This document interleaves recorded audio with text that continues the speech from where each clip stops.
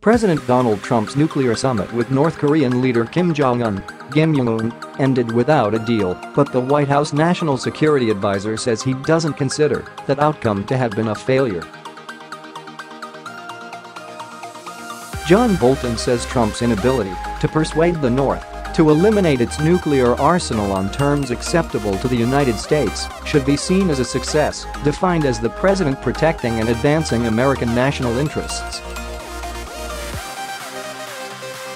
Bolton tells CBS Face the Nation that the main issue was whether North Korea was prepared to accept what Trump called the big deal, meaning denuclearizing.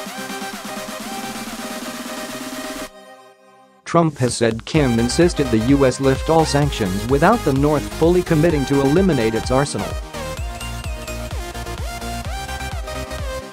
The North has said it had demanded only partial relief.